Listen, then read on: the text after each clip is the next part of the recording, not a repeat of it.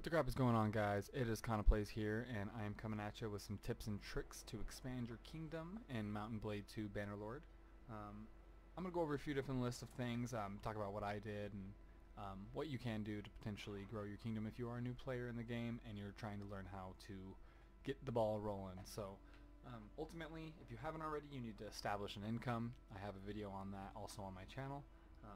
Besides that, you need to claim a castle.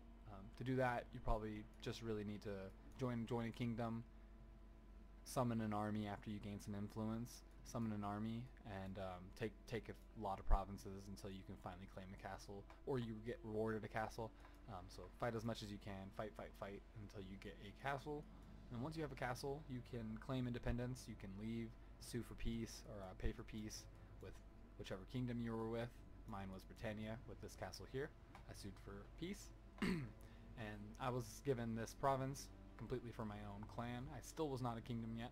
Had to finish the kingdom quest chain, so that's something else you have to do in the list of things.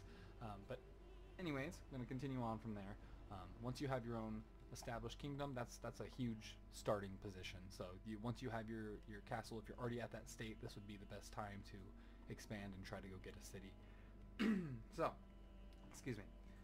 Anyways, you need to recruit companion parties. That's another step that a lot of people overlook, I'm assuming, because I didn't realize till very late that it was so crucial. I was using the majority of my companions as caravans, and they actually chunk out a huge amount of my income, so I wouldn't be positive if it wasn't for the caravans that I have.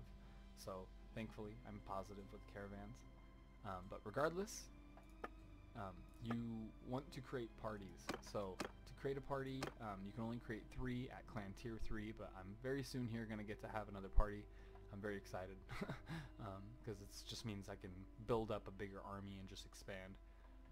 But this is probably one of the most crucial components to building your own kingdom, having your own lords and your own companions growing parties, because it's just great. It's so far I've already been able to do so very much. So yeah. That's a huge component. Now, there's you know, one more tip is you should be aggressive. Look for an empire already in conflict. You know, look for an empire that's genuinely damaged, and to do so, once you have your kingdom set up, you can go into diplomacy and look at every single empire and their strength compared to yours. And you see, I'm only 873, and if you look through them all, basically everyone is better than me.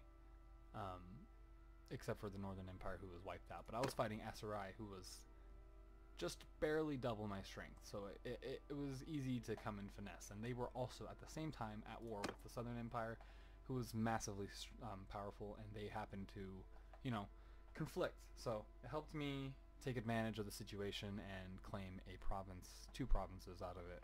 So I got lucky too, because the garrisons were quite weak. So that's another big thing to look for. Look for garrisons that are weak, so you can take advantage and steal that city and then sue for peace. Now, speaking of peace, that's one of my main talking points, is you need to take advantage of peace treaties. Pursue peace after taking strategic territory to rebuild forces. You know what I mean? So you gotta pursue peace.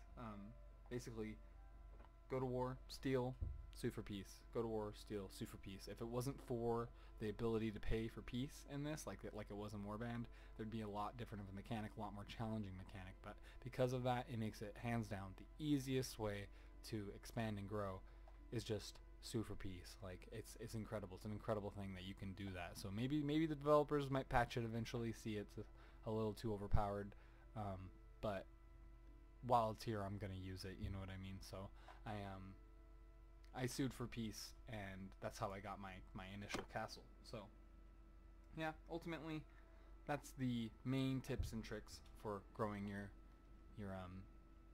clan and stuff. Besides that, I would definitely suggest going into your towns, into the keeps, not the keeps, into the managed town collection, making sure you have a reserve of money in your town, and then grow your barracks, because it's incredibly important. Grow your barracks a lot, as much as you can, and then train militia, because so far I have 211 troops here, and that's just from I took this, sued for peace, it only took a couple turns, or a couple days, and then I ran all the way back to my castle, took all my troops from there, brought them back here, and look at this. Like, this had literally maybe 60 of my men in it.